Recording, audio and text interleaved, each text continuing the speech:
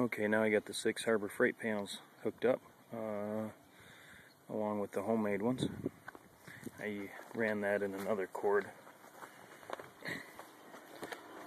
and producing a little bit more now. We're at 80 watts. I was up to 110 earlier.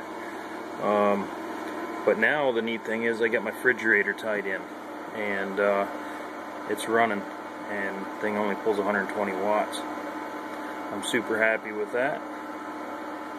I'll do a video later on how I tied the refrigerator circuit and plug circuit into here.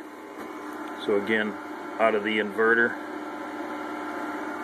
to here, this cord goes down and back up, and I've got it back feeding into the shed plug.